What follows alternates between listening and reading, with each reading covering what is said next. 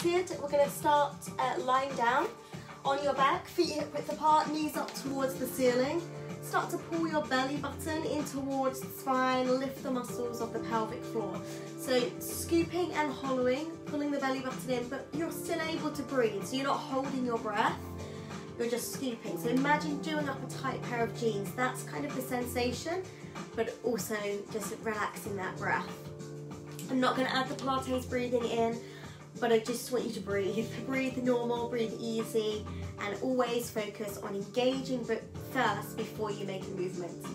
So arms down by your side, relax the upper body. We are going to start nice and simple, bringing the leg up to a 90-degree position, and then placing the foot down. So here I want you to focus on literally just moving the leg. And I know that sounds really weird, but just check that you're not tilting through the pelvis to lift the leg. And it can just be a slight movement, and you'll find that sometimes you're moving that pelvis. So we want to keep everything neutral, pull the belly button in, lift the muscles of the pelvic floor, and literally again, moving the leg within that hip joint to come up to that 90-degree position. Now if you want to, we're keeping control throughout our Pilates session today. So you're going to do opposite arm to leg. So the arm is going to pause above the shoulder, the knee is going to pause above the hip, should be able to rest a tray onto your shin, then releasing down. So go slower if you really need to think about what arm and leg you're moving, especially this time in the morning. So hopefully we'll wake up the mind and the body with control. So Pilates is all about the control, the placement of the movement, and the alignment. So you want to focus on that and really focus on, rather than just moving the arm and leg, focus on where you're placing the arm and the leg and where you're pausing and your technique. So your hard option, we're coming up, up, again opposite arm to leg, down, down. So you're using your core, scoop through the tummy muscles. If this is too much, you can go back to singles. And again, down. So you may need to pause a moment at the top there, just to kind of remember which arm and leg you're doing. Pull the belly button in, lift the muscles of the pelvic floor, create that strong foundation. Hardest option, scoop, making sure again you're not rocking through the pelvis. Those legs that are lifting, the lower abdominals are doing a lot of work here, so tap your toes, then place your heels down. Pull the belly button in, lift the heels, smooth transition up to that dead bug, and then releasing down. 3 levels here, your first level here, and again you may be getting bored of this one, but we're staying with this one for a few more reps. I want you to try and focus on that control, and you should feel it if you're controlling and you're placing those movements, placing the arms and the legs. You should feel the core activating to do the work and keep the control. Imagine you've got a tennis ball between your knees. Let's do one more. Scoop the tummy muscles. Now let's hold this dead bug position. So if you were doing singles, bring yourself to this position, and if you need to have your hands down by your side for a little bit more support, then feel free to. From here, opposite arm to leg, extend, bring it back in, extend. Now again, our main aim really isn't the arm and the leg that's moving, but the arm and the leg that are staying above the shoulder and above the hips. The legs that you're not moving, the arm that you're not moving, they're going to stay really still in that position. Now make sure your back isn't arching here. So there's always a tendency to kind of arch the back, maybe kind of taking the leg too low. So I had to really use momentum to bring myself up there. So when you're extending, feel free to extend the leg higher up towards the ceiling. And if you're taking that leg low, it comes all from that core rather than arching through the back. And you may feel those hips working as well. Keep this going, harder option, both the arms, both the legs.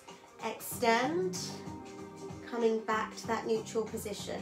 Now again, you can extend higher up towards the ceiling, but if you can, if you're here, then there's no point. So go back to singles. But if you can take it a little bit lower and then bring yourself back to that neutral position, then go for that harder option. Make sure again your back isn't arching or lifting off. 10, 9, 8, 7, 6, 5, 4, 3, 2, and 1. Let's hug the knees, let's stretch those arms and legs. Whichever feels good to have a breather and have a rest.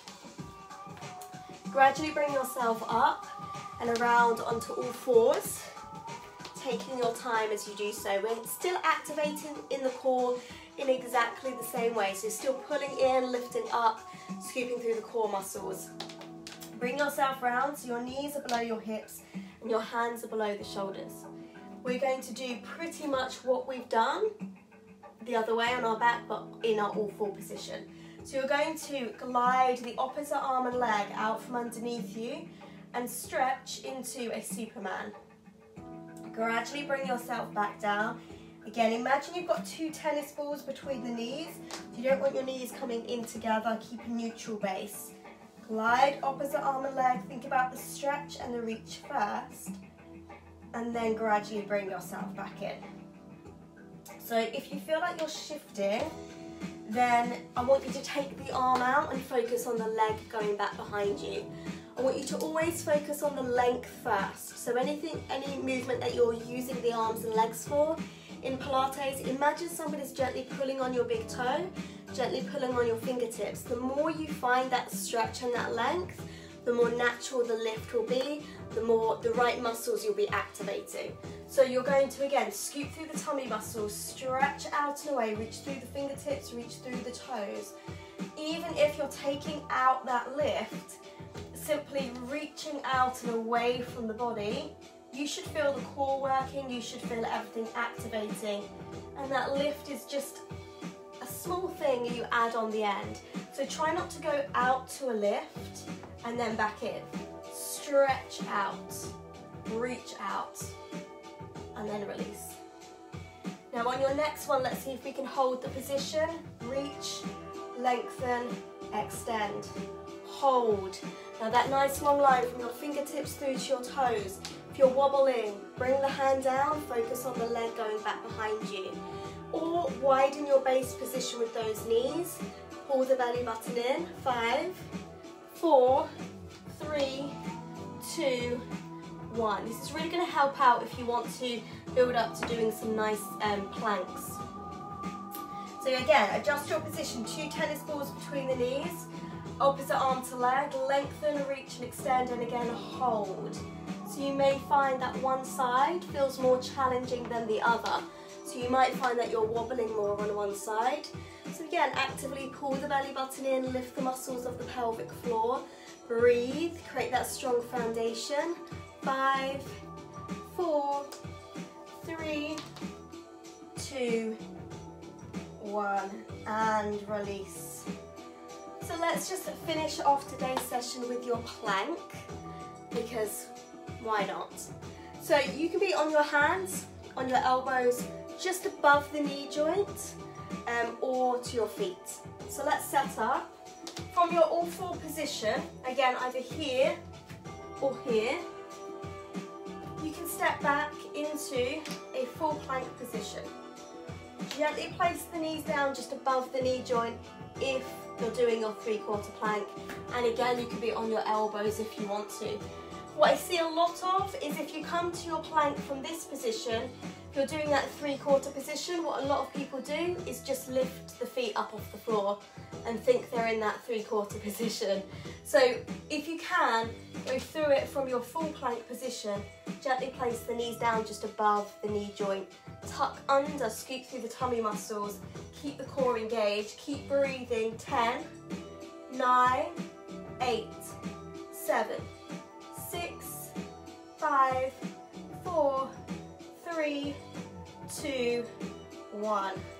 Place the knees down, sit back onto the heels, roll out the wrists if you've been on your hands, stretch them out if you want to.